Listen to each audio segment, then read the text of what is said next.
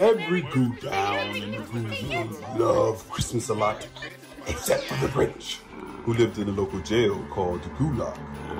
As he sat behind bars with the foul look, all the goos in Gooville wondered how a goo could become a thieving crook. To understand the Grinch, we must look into his past without fear. Here's the true story of how the Grinch got about 3 to 5 years.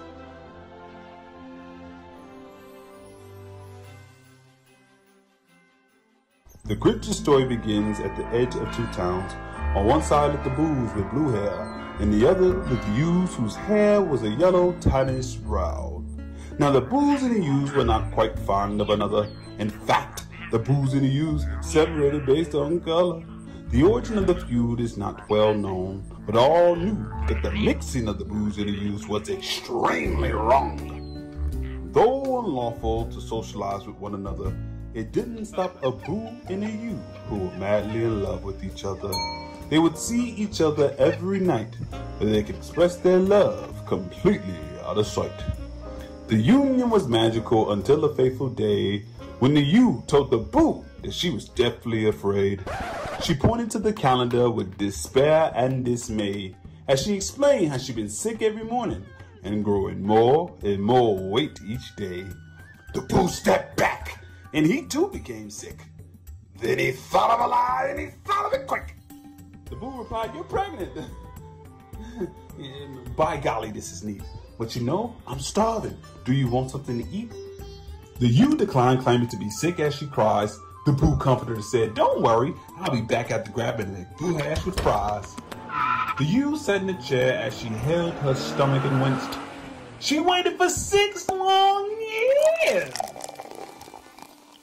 and still hasn't seen that Boo or the McBoo hash with fries since. Lying bastard. The Grinch was born on Christmas Day, but because his hair is green, no Ewe would allow him to stay. So Mother Ewe did what she thought was best and got a government-subsidized apartment while working part-time at Payless. As the Grinch grew, he began to realize that the Boos and the Ews hated him, no matter how hard he tried. Mother Ewe worked hard but couldn't afford much, so the Boos and the Ews made fun of the young Grinch before, during, and after lunch. The Grinch was bullied excessively and never got any respect. His mother told him to be patient, but he had no more patience left. The Grinch began to hate the Boos and the Ews and everything they loved. He soon moved to the isolated, icy mountaintops, watching and hating the Boos and the Ews from above. The Grinch glared at the towns with his soul torn, until one day he realized, though different, the Boos and the Ews' favorite holiday was ironically the same day that he was born. He hated their music, their festivals, and their with his feet in the frigid snow, he declared, "I must stop Christmas from coming."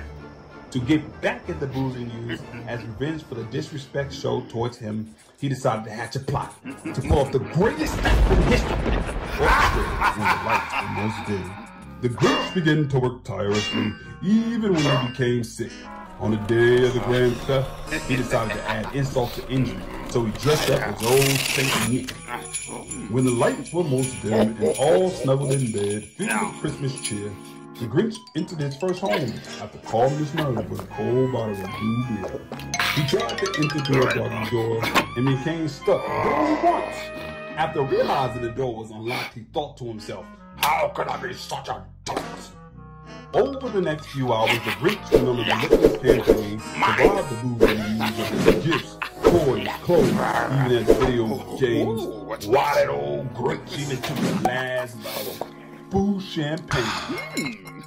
The Grinch was nearly done with what he set out to do. That is, until he was confronted by a little girl named Cindy Little Boo. The child was a millennial, so she had a short attention span and she was easily distracted. So that old clever Grinch thought of a plan and decided to hatch it. He shouted, "What is that?" as he pointed to a clock. In a second, the child turned her head. The Grinch had fancied, but she did not care a lot, because the Grinch had left a tablet displaying the new dances on her favorite app called TikTok. The Grinch's plan was complete, and it was a successful heist. he went back to his mountaintop while thinking, disrespecting him came at a severe price. The snow was cold and the sun was bright the next morning. The Grinch laughed to himself, thinking, all the booze and the use will be an unbearable morning. The Grinch listened intensely because their crying and sorrow would be no better. But he became gravely concerned when he realized that the booze and the use began working together. The Grinch was very upset, shouting, how could this plan have failed? Little did he know that a mere beer bottle was about to send that ass to jail. Justice was swift, and the authorities were there. The Grinch talked embracing as he tried to run in fear. The Grinch was captured and placed inside of a cell.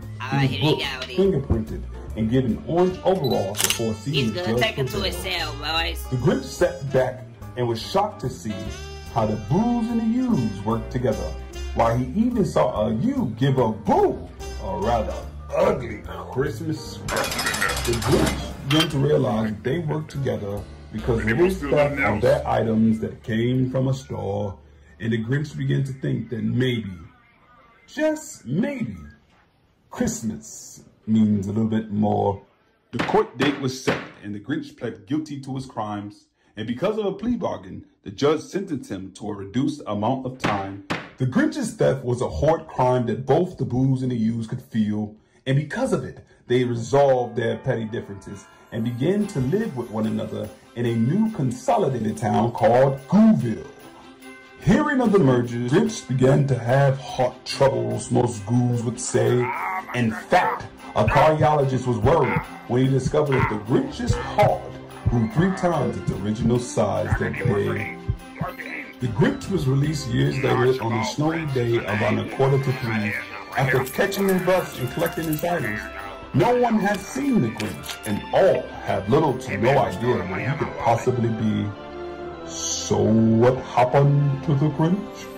Well, in Gooville they decreed that because of his enlarged heart, that it is more than likely he would have succumbed to the inevitable fate of degenerative heart disease.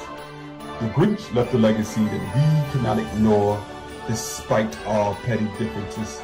We need to show more love to one another, more love than we have before. And so we say Merry Christmas and bring in the new year with great cheer. But please do not forget the true reason of how the Grinch got about 3 to 5 years.